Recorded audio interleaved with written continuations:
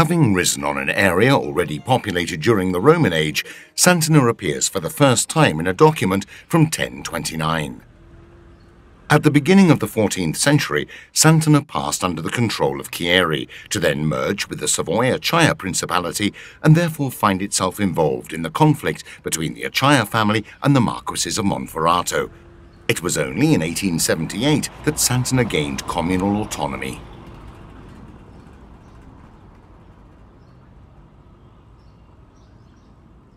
Among the holy buildings, the parish church stands out, the fruit of a refurbishment carried out from 1922 to 1930, based on the plans of the architect Giuseppe Gallo.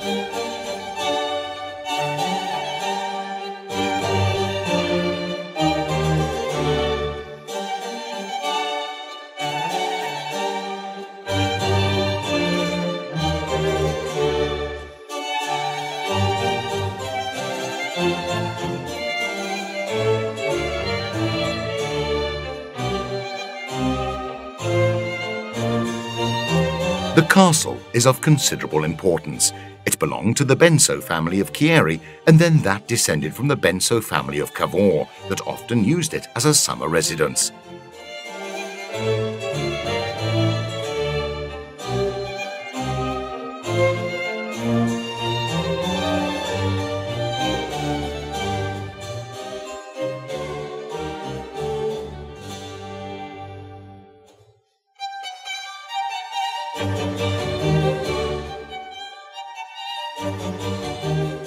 When the ancient medieval castle was demolished, it was rebuilt between 1712 and 1720, following plans by the architect Francesco Gallo, and altered once again by the architect Melchiorre Pulciano at the end of the 19th century.